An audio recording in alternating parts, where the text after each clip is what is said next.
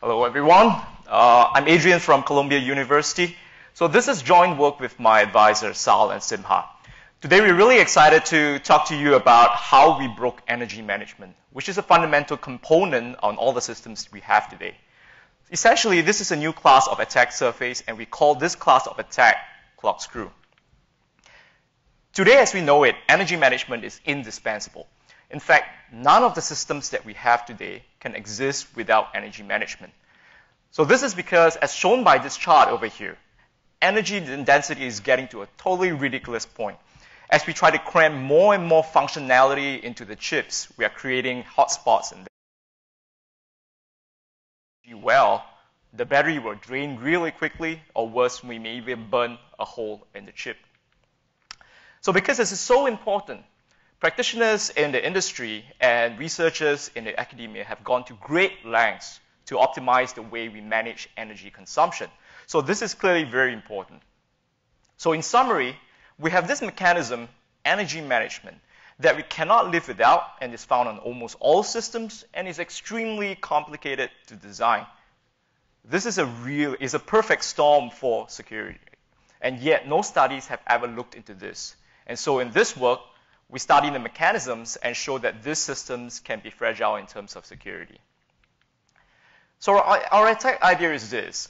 So through software, we manipulate the energy management parameters to stretch the operational limits of the device in a way that will induce fault in security-critical software. So why is this cool? Because this allows us to sidestep all the requirements of traditional fault attacks, like needing physical proximity, separate equipment, crocodile clips, and all the messy business.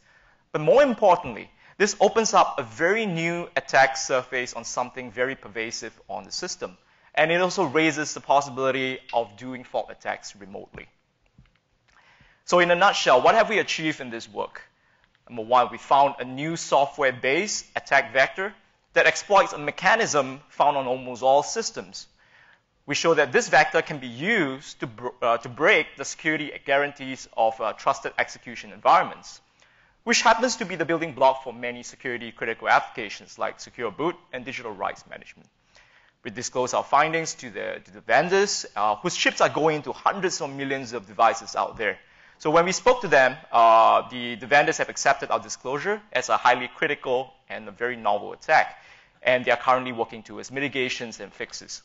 And finally, with this work, we hope that security can be duly considered during the future designs of the systems. So for the rest of the talk, this is what we're going to do. We will first do a deep dive into a very widely used energy management technique. We will describe its hardware and software support and how it provides the building blocks for the attack. Next, we would outline the challenges that we face and how we address them. Then we describe one of the attacks that we have in the paper. And finally conclude with some thoughts and key takeaways. So recall we want to stretch the energy management parameters beyond the operational limits. To do that, we exploit existing software support for a technique called DVFS. It stands for Dynamic Voltage and Frequency Scaling. First, let's investigate the underlying hardware regulators that support DVFS. There are two main factors that affect energy consumption: the operating frequency and the voltage. We can think of frequency as how fast a system can process the data. The higher the frequency, the more energy is being consumed. We can think of voltage as how much power to actually supply to the actual system. And the more voltage you have, the more energy consumed. So DVFS saves energy by turning these two knobs based on runtime computing demands. And more importantly, it's more like putting like a rubber band over these two knobs and carefully adjusting both at the same time. So this sketches DVFS at a very high level. But how does it actually work? Like, how do you actually change the frequency and voltage at runtime while you're using a phone? So this is possible due to a combination of hardware and software support for DVFS. So at the hardware level, we have the circuit level hardware regulators that control the frequency and the voltage. At the software level, we have the power governors that monitor the runtime usage and initiate frequency and voltage changes using the device drivers. By studying the source code of the device drivers, we know that software can control the hardware regulators via memory map registers. Now, this is really interesting because now we know software can affect some physical aspects of your underlying hardware, your frequency and your voltage. So we focus our study on the regulators and their interfaces. For illustration here, we show the schematics of the frequency and voltage regulators we reverse engineer from the Nexus 6 device. The important point to note here on the schematics is that these regulators are configurable from software through the memory map registers. We offer more details on this in our paper for your reference. Now that we know that software can control the frequency and voltage, a fair question to ask would be whether any limits are actually imposed on configuring these regulators.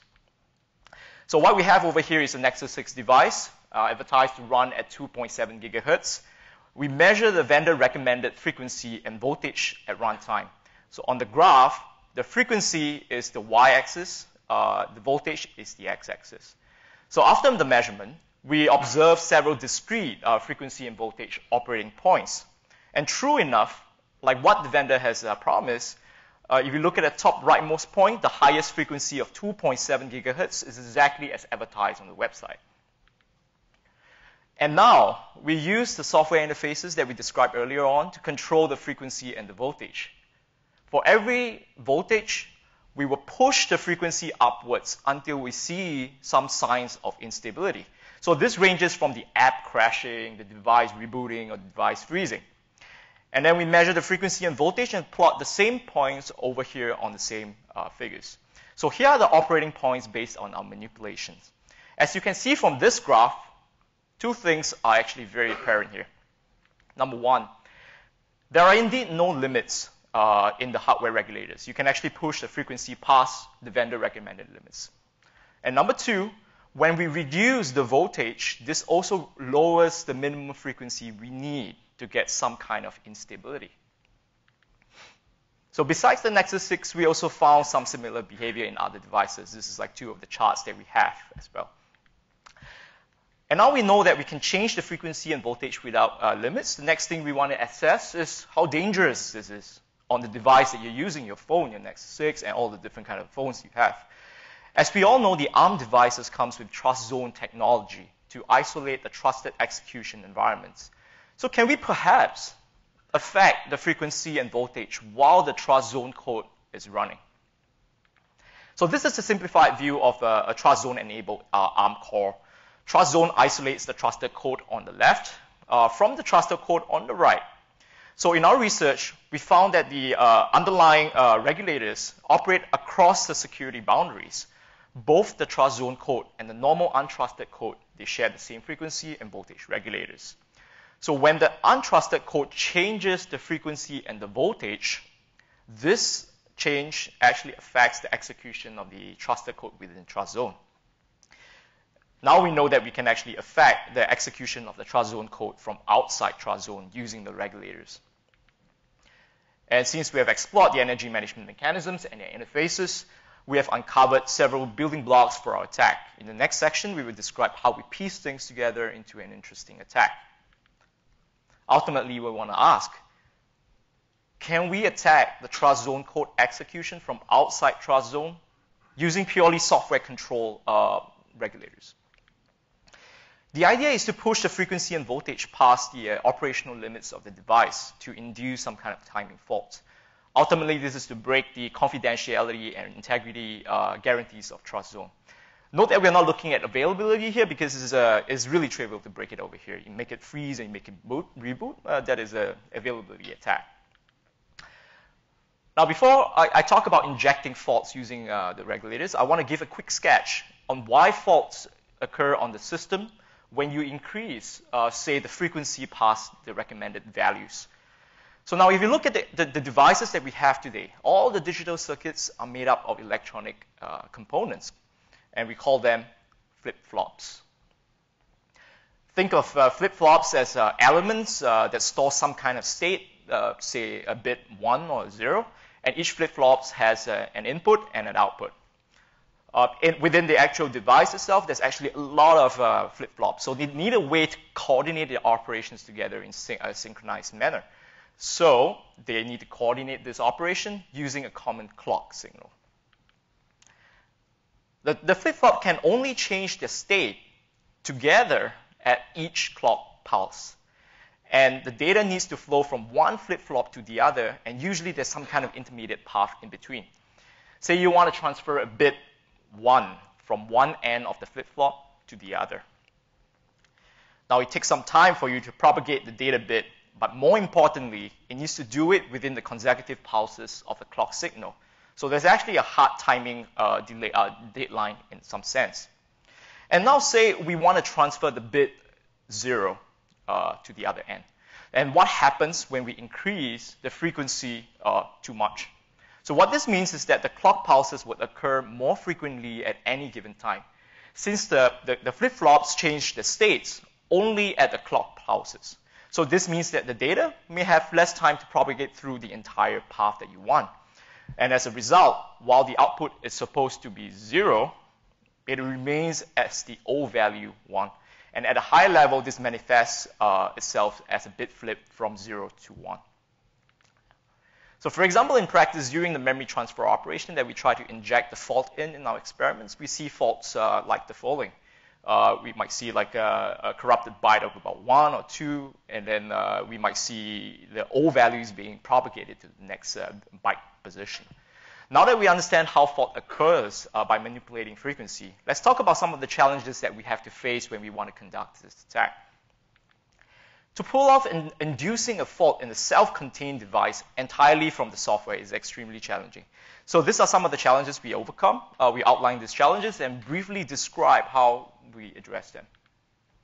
So for one, overclocking requires being able to set the frequency way past the suggested values. And we have seen earlier that the hardware regulators have no limits. So in fact, any operating points above the blue slope that you see here is a possible candidate for the attack values.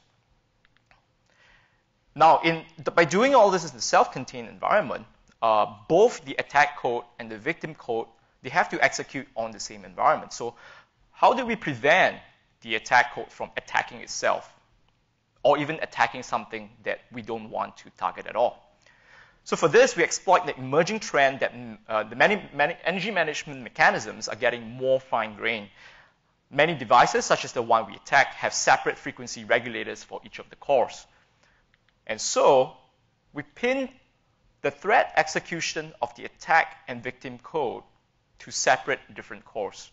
So this helps to isolate the effects of the fault injection to only the victim threat that we want. And the environment that we're attacking is actually on an actual phone. So this is a complex OS. To deal with that, we carefully design our attack to disable the interrupts during the window of attack. And coupled with core pinning, this reduces a lot of noise in our attack.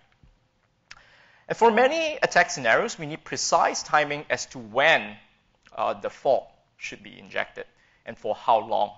And we also need very fine-grained timing resolution. For example, just to give a sense of the difficulty, in one of the attack scenarios, we need to inject a fault within a very small window of about 65,000 clock cycle.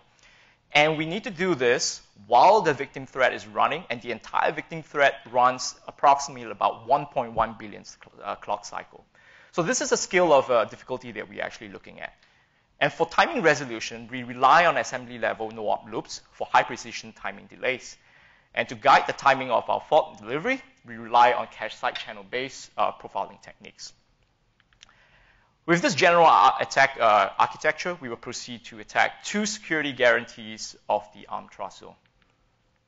We explored two attacks in the paper.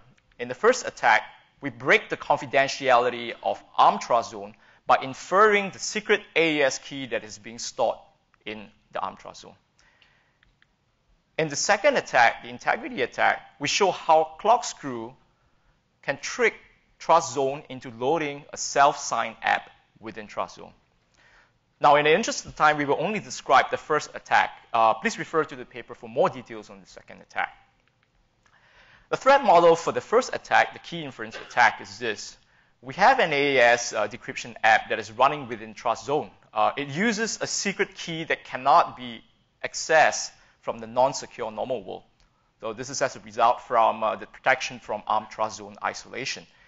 Now the attacker wants to extract this secret key out from the trust zone. And we assume that the attacker outside trust zone, they can repeatedly invoke the decryption app. And then we assume that the attacker has software access to the hardware regulators and thus can inject the CLKSCREW fault into the decryption operation. What we want to do with this attack is to induce the fault while the AES decryption is happening within trust zone. Here we show an expected operation where we get the correct plain text from the decryption. We will now invoke the same true decryption operation again, but this time we will induce a timing fault at the decryption to result in a faulty plain text. So using this pair of correct and faulty plain text, we can apply differential fault analysis in Tunstall work to infer the secret key that we want. To induce a timing fault to the decryption execution, these are some of the parameters we use in the attacks. Now, the hardest part of the attack is actually to figure out how to inject a 1-byte fault to the 7th AES round during the decryption. So luckily, we can profile the execution timing of the trust zone code using hardware cycle counters, even when we are outside trust zone. This allows us to perform timing profiling of the victim app from outside trust zone. So the first question we want to ask is this: how long does the decryption operation take? Does it vary from run to run? If it changes too much, we're going to have a very rough time injecting the fault to where we want. So here we plot a histogram of the execution time of the decryption, and we see that more than 80% of the invocation takes between 800 to 900,000 cycles. So in terms of execution time, there's not much variability for the victim app. Next, on the attacker side of things, recall that we are using a number of no-op loops to time the delivery of the fault. So is this an accurate proxy for controlling the timing of our fault injection? So here we plot the number of no-op loops we use, the delay that we use before the fault was actually being injected, against the execution duration of the attack thread. So we see a clear, predictable linear relation. So this parameter is a good proxy. And our differential fault analysis require our fault model to achieve two things. We need to exactly corrupt only 1 byte in the 7th AES round. Let's evaluate how we can do that. So how likely can we inject a fault in exactly 1 AES round? Here, we plot a frequency histogram of the number of AES round where the fault occurs. We see that more than 60% of the resulting fault are actually precise enough to affect exactly 1 round. Now, how likely can we corrupt exactly just 1 byte that we want? Here we plot the frequency histogram of the number of corrupted bytes when 1 AES round is faulted. We see that out of the above fault that affects 1 round, more than half are transient enough to corrupt exactly 1 byte. We end off with a summary of the results for this attack. It's evident that controlling the no-op loops before the fault delivery allow us to precisely time which of the targeted AES round that we want. It takes roughly about 20 attempts to induce a 1 byte fault to the desired AES round. Subsequently, about 12 minutes to conduct the differential fault analysis to get about 3,650 key hypothesis, after which we could just brute force it for the correct key. So next, I want to round up the talk with some thoughts on the applicability of this attack to other platforms and possible defenses and some key takeaways. So the industry is definitely trending towards finer grain and increasingly heterogeneous designs. So as a result, we're going to see designs which give software more control over the energy management. We probably see this on 64-bit ARM architecture in the newer Intel processors, or even the cloud computing providers that are increasingly giving VM guests more control over the power management.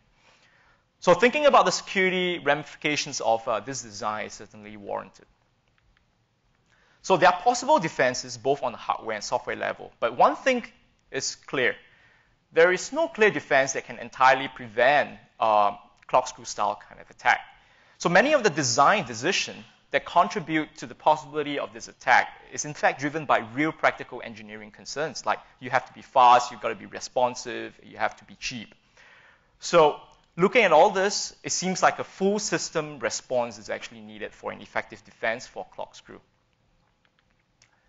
And to round up the talk, I'll briefly highlight the key takeaways from this work. One, we discovered a new class of attack surface, mainly enabled by the software interfaces of energy management mechanisms. And we show that it can be used to attack trusted execution environments. One thing we want to emphasize here is ultimately it's not a hardware or software bug. It results from a fundamental design flaw of the energy management mechanisms. And as such, the future energy management designs must take security into consideration, especially in the context of the use of hardware-enforced isolation. And we like to do a shout out to the vendors who have been really responsive, really receptive to our disclosure, and we are talking to them to try to fix the issue. And with that, I'm happy to take questions.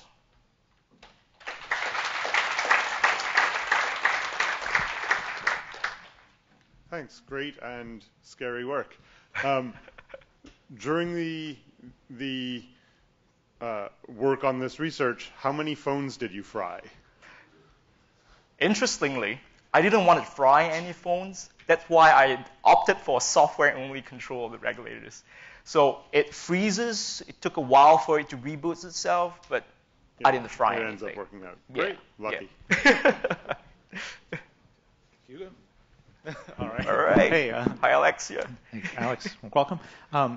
Quick question. How, maybe a related question. Yeah. How specific is the attack to an individual device, right? Did you try, once you have the timing working just right for one device, right. Does it work on even just another instance of the same device model, or do you have to retune it for each individual device? And most likely each individual model, right? Right. So if you recall from the scale of the difficulty for the attack, the timing precision is extremely important. And due to manufacturing variation, you do have to retune the parameters of the attack for specific instances, models of the different devices. So likely if you have one device that uses different microarchitectural units versus another one that uses some other, maybe a different cache or different kind of stuff, you're likely going to have to retune some of the parameters over there. But if it's the same model and just two different devices, have you tried that and see if it will just work, or if yes, it still works across the same. So if you're looking at Nexus 6, for example, you want to try on the new Nexus 6 thing, we observe the same kind of glitches that happens as well. Okay, with the same timing parameters and everything. Slightly different. You still have to retune a little bit. Okay. Yeah. Can you venture a guess of it's like an hour of work to retune it, or 5 minutes of work, or 3 weeks of work? Well, you might have to run a script and a whole tech. It's probably a few days of work, I guess. Okay. Yeah. All right. Okay. Thank you. Sure. Hugo. Hey, Hugo from ARM. Yeah. I'm going to have to go back and check, but I have a feeling our security guidance documents basically recommend or make people aware of this type of attack and recommend various mitigations. Right. Obviously, that information is not getting propagated correctly, and whatever, something's gone wrong there. But I presume you're going to do future work looking at this on other types of devices, and I'd be really curious to see if there are any devices that are not susceptible to this and what kind of defenses they're taking. Right. Those are future work. I guess we would be looking at some other devices, other architecture. But the key thing is that this class of attacks is more of a it's more fundamentally a design flaw rather than an architectural flaw. So if you look at some other similar architecture with the same kind of design flaw, then likely they're going to be vulnerable. So we want to be really careful about looking into all the different kind of stuff and thinking about how we want to try to solve them. In some of our reference designs, for example, the control over the DVFS parameters is managed by a separate secure processor that's not accessible to trusted or untrusted software. Right. So if the attacker has no access to the interfaces to the energy management regulators, then there's no way this could happen. Yeah. But that will be going against the grain of what we are trying to go right now for efficient energy management kind of thing. You need to open up the access, but it's a bit tough. There are solutions to that. I don't think it's orthogonal actually. But, there's no clear answer to this really. Yeah, that's why we really need to talk. And likely any kind of solution that we're going to have is going to come from every single layer of the software stack, including hardware too. Yeah. Awesome work. Looking forward to continuing the dialogue. Cheers. Thank you. See you later. Hi, I'm Tawang from HKEST. Very nice work, very well done. I'd like to ask you about the key derivation attack. You said that you need to corrupt exactly one byte at exactly the right place, and you showed that there's a pretty good chance you can do that. Now, my question is, do you know if you managed to do that? And if you don't know, would you manage to get the wrong key by accident? Right. So during our experiment, what we did was we actually instrument the application just to get a sense of like how difficult it is for us to figure that out. So basically instrument that to get all the extract out what the expected or the round intermediate what the intermediate round output should be. That's how we actually managed to figure out like get all the details that we have. After that, after removing like the instrumentation and using some of the timing parameters, we realized that actually you could still get it to work pretty reliably. Pretty reliably. So if it doesn't work, you just retry. Exactly. All right, yeah, okay. because well, you're not supposed. It's not even supposed to work in a computationally feasible manner right now. So, but right now we managed to get it work. All right, thank you. Yep. Maarten Aartsen, work for NCSCNL. Can you comment on the level of access required on the operating systems where you tried this? Right. So one of the assumptions for the attacker is that you need access to the interfaces to energy management regulators, right? So right now we are assuming that in order to do that, you need a kernel privileges in order to gain access to the memory map registers for the energy management interfaces. Okay. Yeah. Yep. Thanks. More questions? Well, Adrian, great work. Thank you. Thank you. Let's take again our speaker.